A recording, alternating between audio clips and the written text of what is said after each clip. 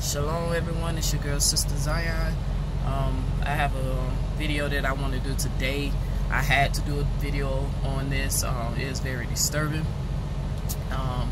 and it's kind of crazy because I literally just had a conversation with someone about a month ago about me moving to ATL for a business opportunity, and I've been considering it. I have I still have time to think about should I take this move or not, but I was on the phone with a friend of mine, and she made a comment about why she would never live in ATL, and she said they having a big issue with drug rape, date rape drug. I said drug rape.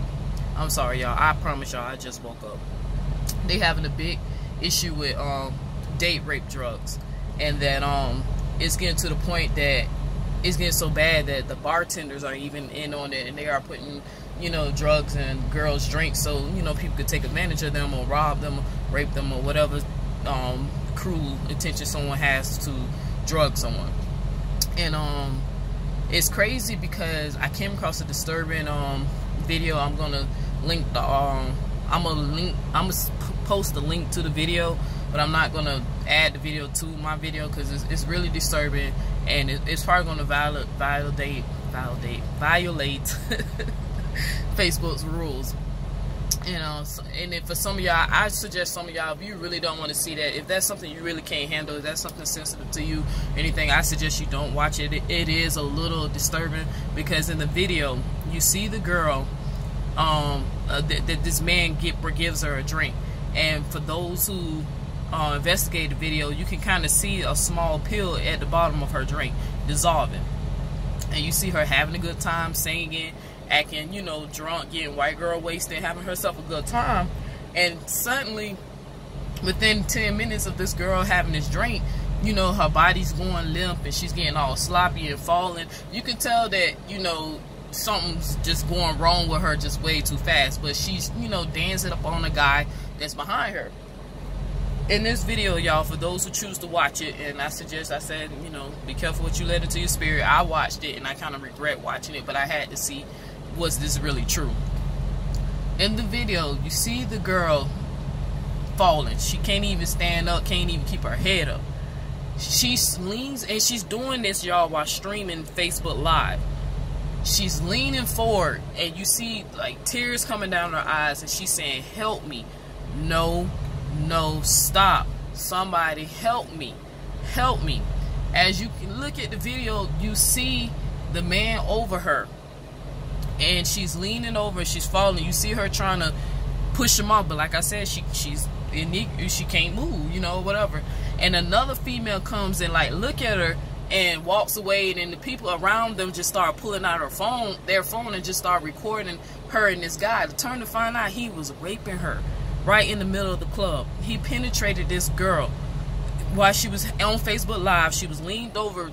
You could tell, you could see tears in her eyes. She knew what was going on, but she was too drugged up to do anything. She couldn't fight back. She couldn't push him off.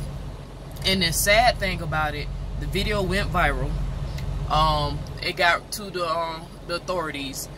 The cops are doing the investigation. She's cooperating, so we know that something did happen. She's cooperating with what happened. And she spoke out on her platform, on her Facebook. Only the number one thing that really disturbed me is by how many people were around her seeing this happen. Maybe, I don't know if they was thinking that these people was having sex in front of them in the club, but if you hear somebody saying, "Help me, stop, somebody help me," you see them crying, that should be signs that they're not having a good time. This is not something that they want. And after the story got reported and the story went viral, turned out this young lady, she's married. She was originally supposed to go to the club with her husband. He decided not to go that night, so she went on her own with her friends or whatever. I think the story report, she was with some friends. She didn't go with her husband. Do you know he got on Facebook, y'all, and literally started victim blaming his own wife? Like, he literally just started talking to this girl as if this was not his wife. He was more mad at her, saying, "Oh, you being the hoe, don't got you fuck, excuse my language, y'all, it is what it is. You've been watching my videos, you should know I curse. You getting fucked on Facebook." He started blaming her. He was mad at her for that happening to her, instead of being mad at the person who drugged your wife. You know what I'm saying? It's nah, I see if you call her cheating, call her whatever you want, call her everything but a child of God. Understandable, you human. But she was raped and you was mad at her.